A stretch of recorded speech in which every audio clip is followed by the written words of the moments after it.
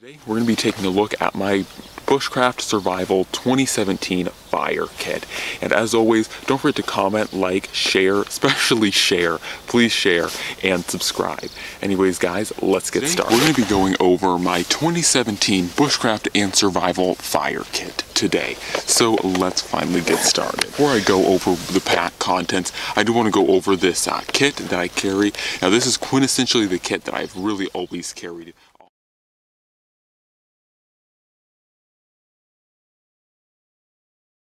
Fire stuff in. It's a really awesome kit and really one of my favorite bags because this bag isn't that complicated to make, but this one was actually made by, or for me, by MCQ Bushcraft. And for those who don't know him, he's an awesome bushcrafter out of Britain, but he actually sent me this along with some fire supplies and stuff that I still have in this kit around 3 or 4 years ago. I think around 3.5, 4 years ago. So it's been a really long time, but I really do still love this kit. It's around the perfect size for me to carry all my stuff in. And if you guys notice, if you go especially back to some of his earlier videos, you'll notice that he carries a fire bag very similar, and that's because, like I said, he actually made this one for me.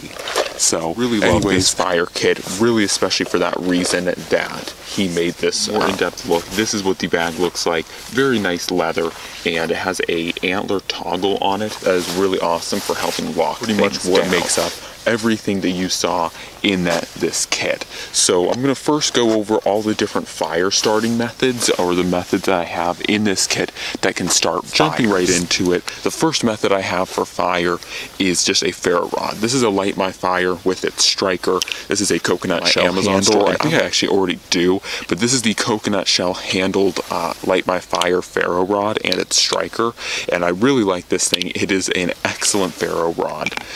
One is in this Altoids tin, and this is my full-on, very comprehensive flint and steel. I've actually kind of buried the steel, but you guys can see there, that is the steel. Hopefully you guys can see, but this little bit here, there's actually, it runs a lot longer. I just don't want to dig it out. But I have the steel in here. I have several chunks of flint chert in here for striking, and then I have a whole bunch of different natural and semi-natural tinder materials in here. I have cramp balls here, chaga here. This is amadou. This kind of leathery material here is just small little bits of amadou, and then of course the black stuff in these bags is char cloth. So I have a whole bunch of different methods or ways to get sparks or to carry embers from the flint, and that is very important for the flint and steel. In addition to the flint and steel in here, I don't necessarily carry them in here because they would be too big, but I have a couple little bits of antler in here in this fire kit, and the reason why I carry these antler bits is because the flint or flint chert, as you strike it, every time you strike it, you run the probability of damaging the fine edge of the flint, and every once in a while it happens regardless to how careful you are or not careful. It just happens, and so you have to kind of flint nap the edge back onto your pieces of flint chert. Why I carry a couple pieces of antler for anyone wondering why.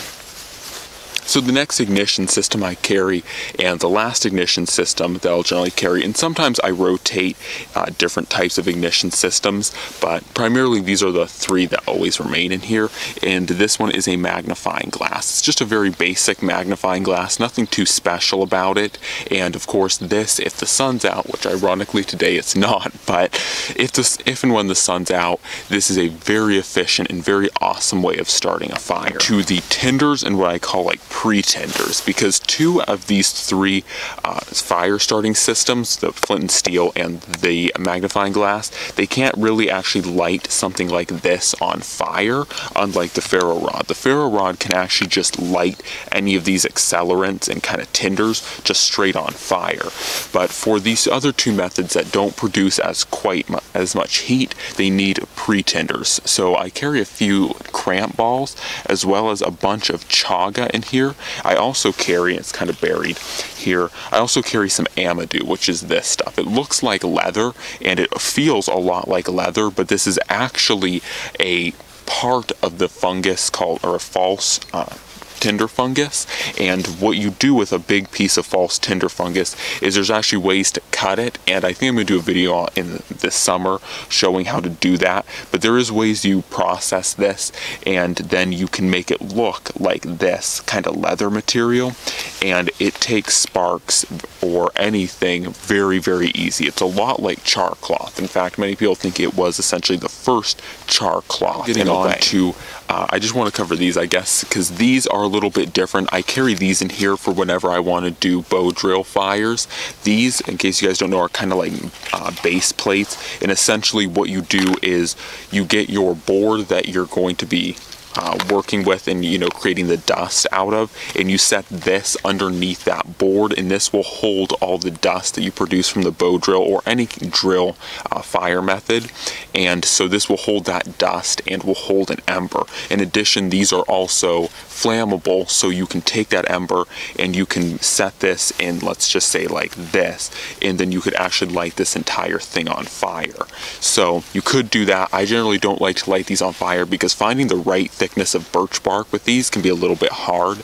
But if you don't set these on fire, you can also reuse these, but essentially their purpose is to be a base plate for catching dust. This piece here is the first accelerant. This is just a whole bunch of shavings of magnesium, and this is really nice, and this is something that I like to do before going out into the woods, is take like a magnesium bar and just shave a whole bunch of really small and fine shavings and put them in a little vial like this. This makes it really easy, and once again, you know, you don't have to sit there and spend time doing all the shaving. You don't have to sit there and shave off all the magnesium. You have it just in this nice little vial. You can pop open this top, drop out what you need, and just boom, and it's done. So I carry a little bit of magnesium shavings there, and parts are assortment of different natural materials here. This is aspen inner bark. I'm not actually sure what this is, but two very fine materials that you can use and really just fluff up. And once again, these make really nice bird's nest tinders to correlate with, you know, a hot ember and something like a cramp ball,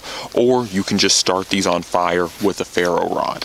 So either way, I like these a lot because these have versatility that I can start them either way. Whereas if you have something like birch bark here, you cannot just, you know, take one of these cramp balls that's on fire, or not so much on fire, but on, you know, as a hot ember, and just blow this into a flame. This you would actually need a fire for. But that being said, if you do get a fire off of one of these, you can use some birch bark to get a fire going. In addition, this is more just fine fungus. I think this is old man's beard in particular, and you can use this much like you can use these. So that is a look at my fire kit for 2017. It's not super comprehensive, and I really don't like having a lot of comprehensive means of doing fire, though I am thinking about adding maybe a fire piston to this just kind of for the fun of it. And that is really the big point to a lot of these things. Like, the practicality of a magnifying glass is not super high.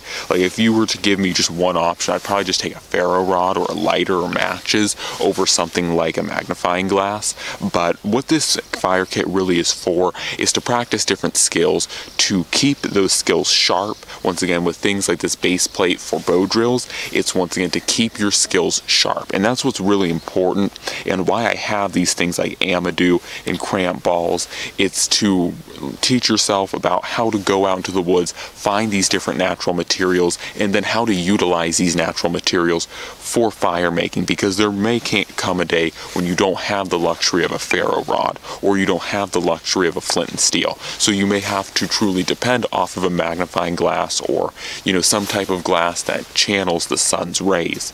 So it is very nice to get out and learn how to use these skills, but primarily a lot of the things that I carry in here are really more for the fun practice. You know, of course, on my body are going to be lighters, more ferro rods, so in case all of this stuff, let's just say all of it gets wet or ruined, you know, I'll still have true things on me that will work and start fires. Hopefully you've liked this nice comprehensive look at my fire kit. Don't now, and I'm out.